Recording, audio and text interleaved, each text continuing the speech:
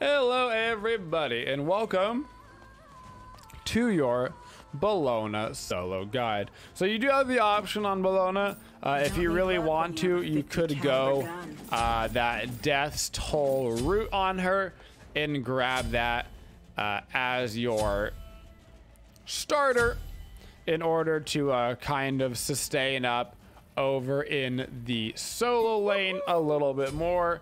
I actually prefer the Warrior's Axe on Bellona, and when you're going to get Warrior's Axe on solo laners, you basically start with the Fighter's Mask first, so you can actually have some clear, and then we're going to work our way into that Sundering Axe later. We are going to be building a fair amount of protections here and just kind of abusing that axe. Bellona right now is a solo laner. She can't really play anywhere else. I mean, you could probably have a little bit of fun with her in the jungle, but she is mostly a solo laner, and I would kind of say that she is all right. She is certainly not a top tier solo laner. You're not going to see her a bunch, mostly because she is kind of a more auto attack focused solo laner, and the auto attacky solo laner builds are not crazy strong right now.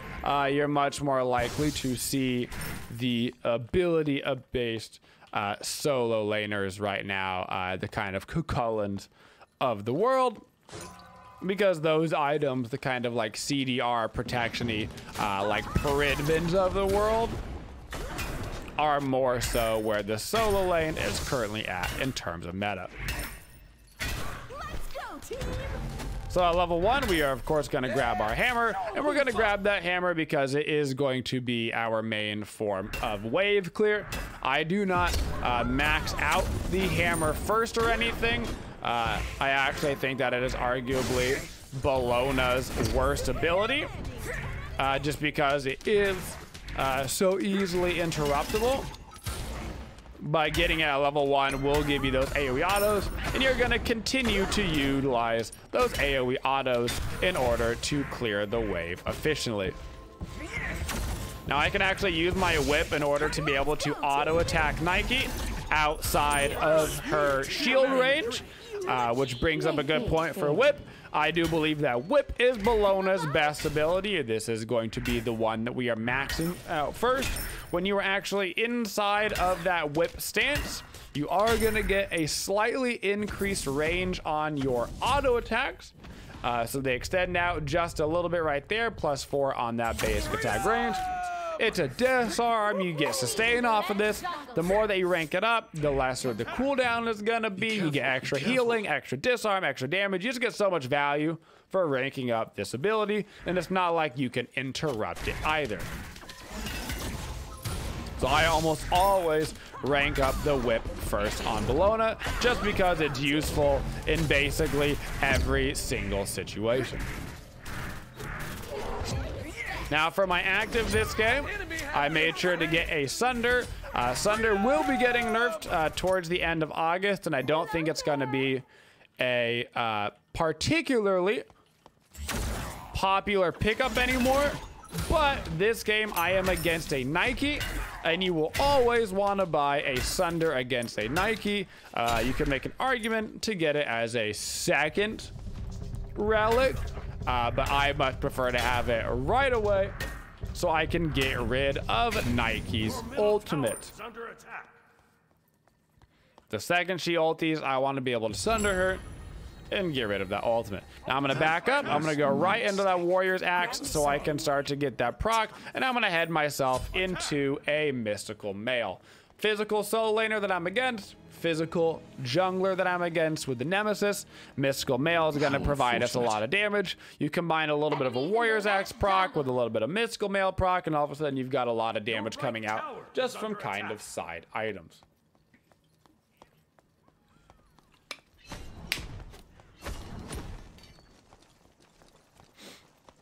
So as far as the official level order goes on Bellona, we're going to rank up our ultimate whenever we can.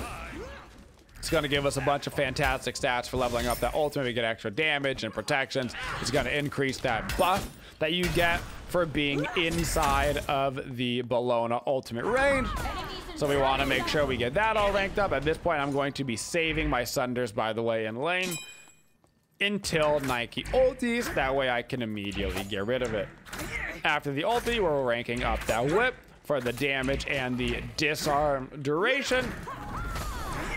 Then you have a choice between leveling up the 2 and the 1. I usually end up just leveling the 1 in order to get the slow leveled up to increase my PvP kill potential. I find that that's more helpful. It's also going to be getting a slight scaling buff in the next patch as well, so it's going to be hitting even harder. But you can rank up the hammer if you so desire for that big bludgeon damage. I just always expect the enemy to be able to basically interrupt it, and so I only use it for the most part for those AoE auto attacks. So that would be ultimate 3, 1, 2 on the Bellona leveling order.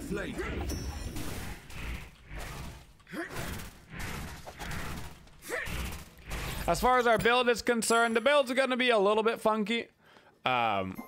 Our team this game is a decently auto attack heavy, which is kind of nice for us because we're going to be able to embrace a couple of items that are going to help us a little bit on that auto attack path, and also kind of have it be a little bit of a team build. Things like Shogun's Kusaris, which will give us that faster auto attack speed, which is nice because that faster auto attack speed is going to give us stuff like a quicker healing speed. So if we were with a composition that really didn't have any good auto attack users, it would kind of make our build a little bit more awkward because we do want some of those aura items that are going to help out the whole team in general, especially those hunters that are building that silver branch bow right now. Ooh, baby, that's some good stuff.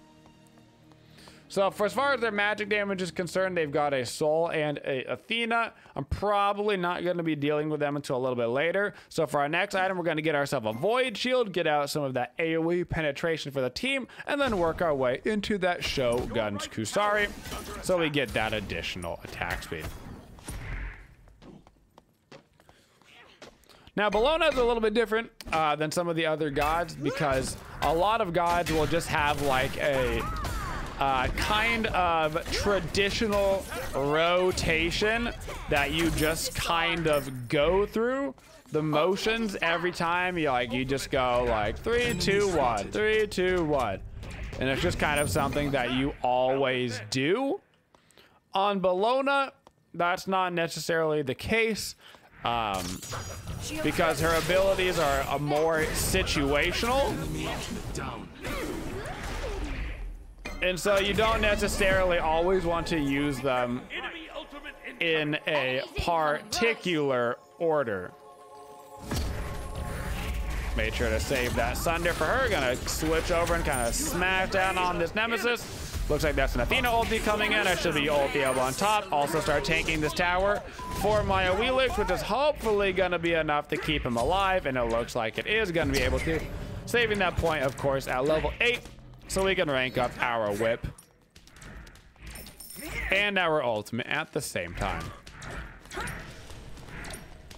So with Bellona, you need to be thinking more about the situation that you are in for utilizing your abilities.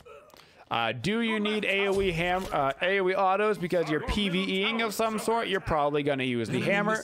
Or is there a bunch of people grouped up and they do not have a way to interrupt your hammer? Then you're going to want to use it for the burst damage. Is an enemy running away from you? / do you need a very small amount of room in order to engage? Good chance you're going to be using the 1. Do you need to finish off an enemy?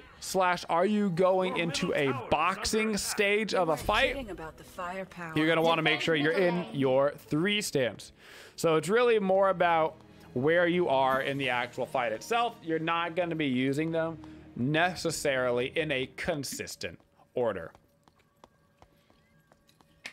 So you just have to think about the situation that you're about to be in the game, how the fight is going to go. Of course, that 3 Also extremely powerful in the late game for disarming the hunter or magical ADCs like the Soul, which brings us into kind of our compositions for Soul. Who do we want to be playing Soul against? It's Soul, lol. Who do we want to be playing Bellona against? Soul is one of those gods. Basically, anybody that is an auto attack god, we would like to be playing Bellona into them. And that is because not only do we have a disarm on our 3, we also have block stacks on our 1. So when we make the basic attacks with our sword and shield, every 3 successful basic attacks, we gain a stack of block. We can have up to 3 of those. So not only can we disarm somebody, but after we disarm them, we can go into our sword and shield stance. And so they're going to be disarmed for a solid 2 seconds, and then they're going to come out of that, and then they're going to have to burn through 2 or 3 block stacks on top of it. So just extraordinarily annoying for the enemy team to have to deal with. So we want to be going against auto attackers, whether that is a hunter is going to be auto attacks, whether that is a magical auto attacker like a Soul, or an Oleron, or an auto attack jungler like a Mercury or an Erling. Either way, all of those are going to be good for us. The team comp that we're against is honestly a really, really good comp for Bellona to go against. Soul, Nemesis, and Artemis. 3 different gods that are all basically auto attack based that we're going to be able to do quite well against. So you got to be careful for those more ability based characters, whether they be physical or magical, doesn't really matter. Just those physical, those ability based characters, physical and magical, both tend to be more problematic for Bellona. For as far as gods that we would like to pair with Bellona, ironically, we like to pair her with gods that are auto attack based. It's kind of ironic that we don't want to go against auto attackers, but we do want auto attackers on our team. I'm actually going to get a Thorns this game because I presume the Soul is going to have a lot of lifesteal, so we're going to help lower down that lifesteal, be even more annoying for them to auto attack against. The reason we want to pair Bellona with auto attackers, it doesn't matter what role they're in, whether it's a hunter like a Rama, but we want the auto attacks on our team because we are going to have auto attack enhancements. So we're going to have that Shogun's Kusari, which is going to give a bunch of auto attack to my team. We're going to try to get a Talisman of Energy, another item that's going to give out a bunch of auto attack speed to my team. And of course, we want the auto attack speed on Bellona because, as we previously mentioned, the 1 and the 3 have a very large auto attack components, where if you have that increased auto attack speed, you are going to be getting more lifesteal, you are going to be getting more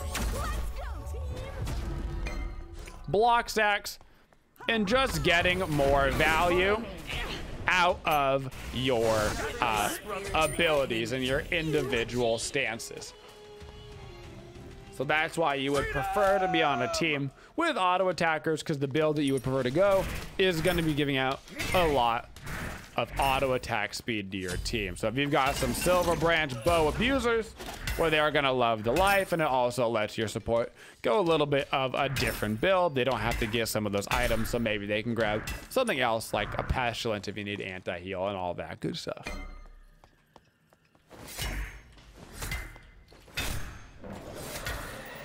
It's getting to objective o'clock, so I need to make sure I've got sentry wards down over here on the fire giant. Kind of my job as a solo laner. Also wouldn't mind getting some aggressive wards placed down near their blue buff and in their jungle, so we've got some better deep vision, knowing about rotations and respawns of their buffs, so we can go for some jungle invades as well.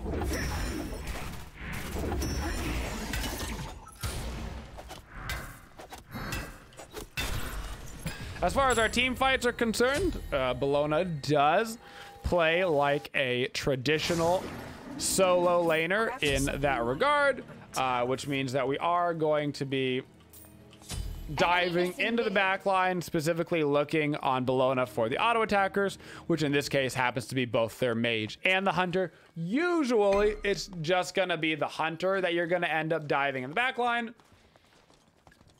You're gonna throw down all those disarms and be annoying for them, and so they're gonna be your priority target just because you're so good against them. In this particular match, I can actually do that to both the mid laner and the ADC because of their composition. So either way, Sol or Artemis doesn't really matter to me who's first.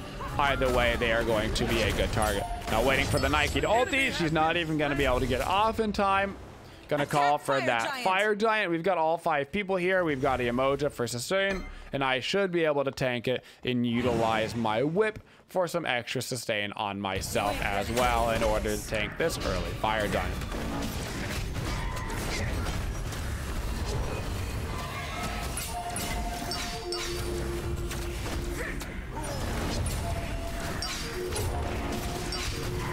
Grab ourselves a nice early Fire Giant. Burn that down real speedy like. And at this point, we're just kind of chillaxing, waiting for everybody to back up, get their items online, and then we can start shoving down these tier 2s and maybe even some phoenixes. Here, a Sol over here, so I'm just gonna kind of W key right on into him. You can see how scared he is already. I should probably be a little bit careful here. This is honestly a little bit deep. I'm gonna pop my thorns and just kind of turn around on him. I have to wait for the Nemesis to ulti me first in order to get the CC immunity right there for her slow. Holy cow, there's a Theta here. And that was honestly a little bit greedy of me. I thought I still had my Woojer with me over in the solo lane, and then I looked up and she was no longer there, so I should have been paying more attention to the map because I thought we had a 2v3 situation going on, but it was actually a 1v me situation going on right there. So now I'm gonna back up, buy myself a little sentry ward and a regular ward. We ranked up our thorns as well, which will help in those future situations. As far as the rest of the build is concerned, we talked about it. We're gonna grab that Shoguns here, and then we're gonna get ourselves the Talisman of Energy after that.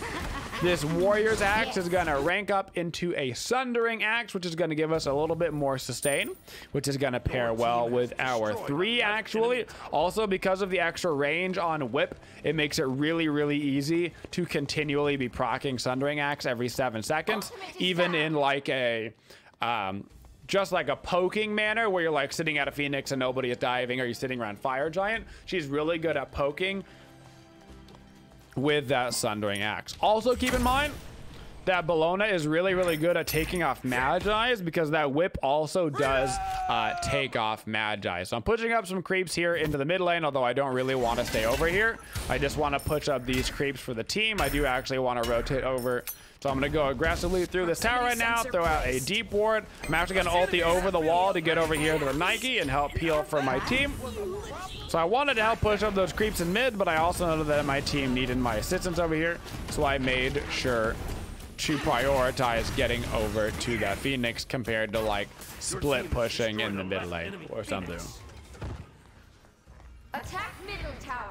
But now we should also have some creeps all the way pushed up for us, so we can immediately go for this mid lane push. Kind of the best of both world situations.